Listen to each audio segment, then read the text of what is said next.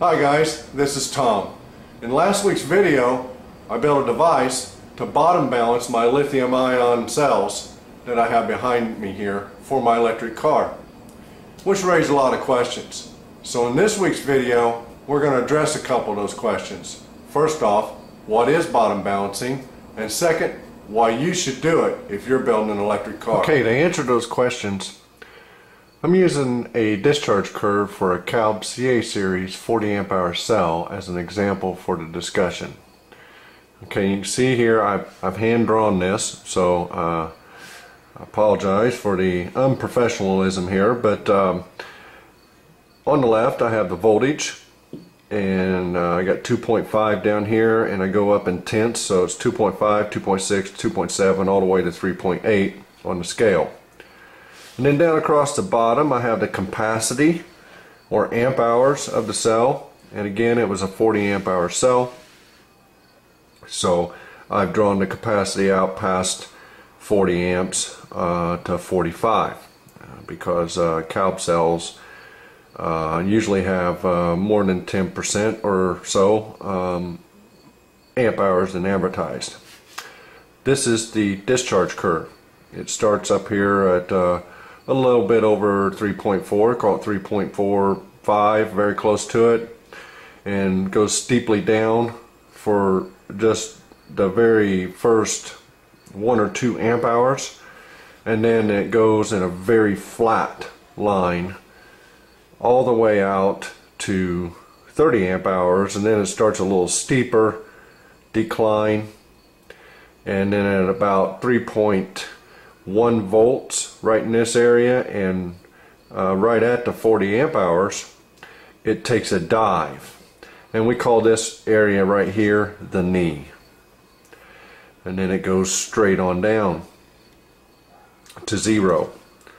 Now if you recall in the video previous last week, I set my relay to engage down to, or energize down to 2.5 volt, and then it would de-energize, letting the load off the cell, and then it would bounce up to around, we had it set at 2.8 volt, and then it would re-energize and drive it down to 2.5 and repeat.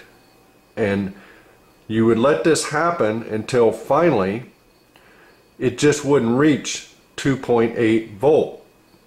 Now that may take, there may come a point in time where it takes 2, 3, maybe even 4 hours before it would finally creep up and hit 2.8 again, and then it would re-energize and take us a little bit more current out of it, down to 2.5 again, and then de-energize and bounce back up. So what would finally happen is that the voltage would come to rest somewhere between 2.78 or 2.79 volt, and it wouldn't quite make it to 2.8 again. So now that I explained the chart there and what we're doing, I'll say it's important to note that with all the technology we have available to us today in manufacturing, no two given cells will have identical capacities. It's important also to remember there are 2 ways to kill a lithium ion cell. One is overcharging and the other is over discharging. So when we take several cells and put them together and make one big battery, in the case of our Honda Civic build, we're using 96 individual cells, so it's imperative that they all be balanced. Balanced meaning they are all at the same state of charge. Since a lithium cell has a very flat discharge curve, the only way to balance them is on either side of the cycle. In other words, the top here or the bottom. Picking a point in the middle won't work because there's no point at which you can reference the voltage to the state of charge in the flat section. I choose to balance on the bottom for one simple reason. I want all the cells to run out of energy at the same moment. It is very important that the cells all run out of energy at the same time, because if they don't, and one or more cells go over the knee here before the majority of the rest of the battery pack does, the stronger cells will continue to drive the current through the weaker cells and drive them straight through to 0 volts, and in fact reverse the current in the weaker cells and kill them dead. Once a cell reaches 0 volts, it is dead and cannot be recovered, and in fact it becomes a safety concern.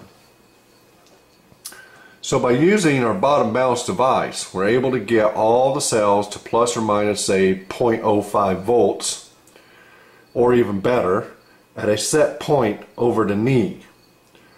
So if for some reason the battery pack gets run completely down, say you leave the lights on, or say you don't drive it for a very long period of time, and there's a meter that runs constantly and draws just a couple milliamps, over a long period of time it'll deplete the entire pack.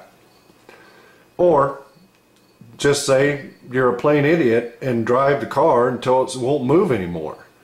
No single cell, if they're balanced in the pack, will be driven down to 0 volts. And that's why I think bottom balancing is really imperative in order to protect the investment of the batteries. Alright, I hope everybody understands bottom balancing just a little bit better and the reasons for doing it. The battery pack in our EV is the single most expensive purchase item in it. And bottom balancing helps us protect our investment. So stay tuned for more videos about the Honda Civic EV. Thanks for watching. Take it easy.